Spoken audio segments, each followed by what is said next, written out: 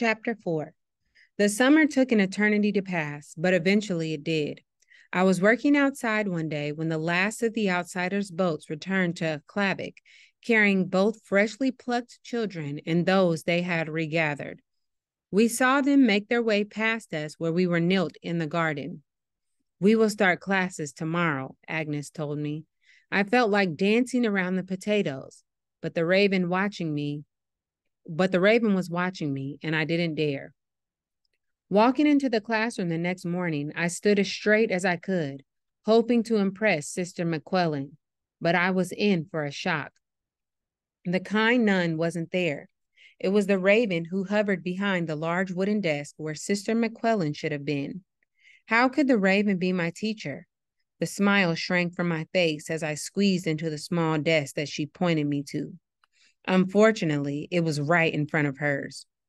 After all of the other children had been seated, she let out a croak.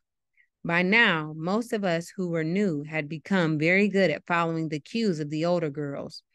We had even learned a few phrases of English. Each of us found a reader inside our desk. We pulled the books out and set them before us. The raven rose from her seat, closing in on me, pointed a yardstick in my direction, motioning for me to stand.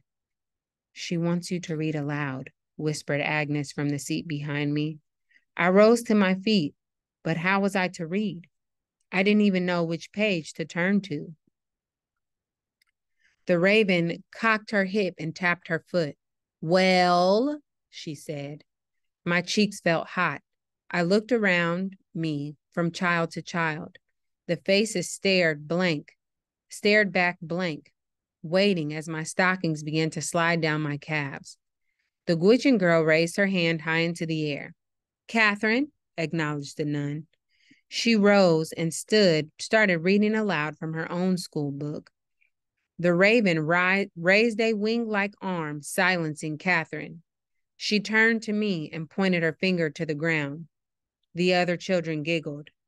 "You can sit down now," Agnes said in a soft voice. How did the raven expect us to learn without speaking to us in our language so we could understand? My first reading lesson had not been what I had anticipated. I was grateful when it was over, and I launched myself from my desk, eager to follow the others outside to play. But the raven stopped me. She put a brush in my hand and pointed to the colossal chalkboards. I gave her a questioning look. I did not know why she was making me stay to clean them. She answered with something in English that I did not comprehend, and my older classmates cried with laughter as they left the room. Later, I stopped Agnes in the hall. "What did the teacher say that made the others laugh at the end of class?" I asked.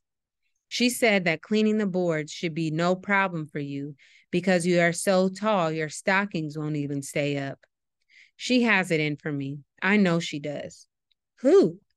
asked a lyrical voice in our own language. It was Sister McQuillan.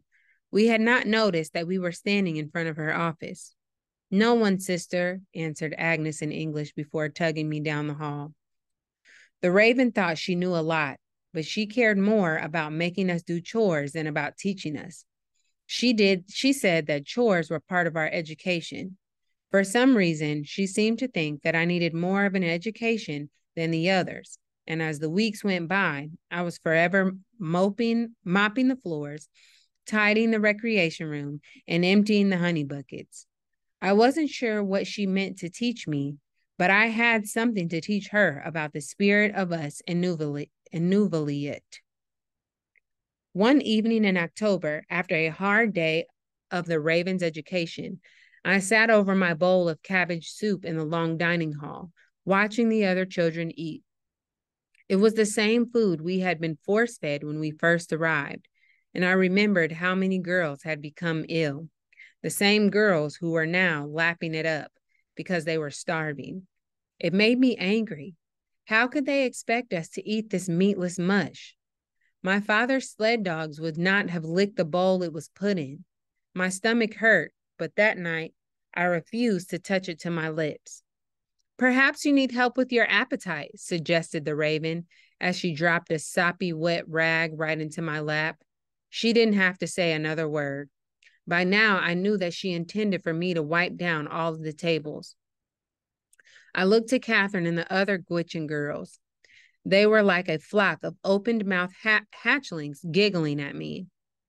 If I had a pocket of stones, I would shoo you with a storm of pebbles, I said, and pushed the rag to the floor. That raven swooped down and clutched my dress in her claw. This is no place for a willful child, she hissed.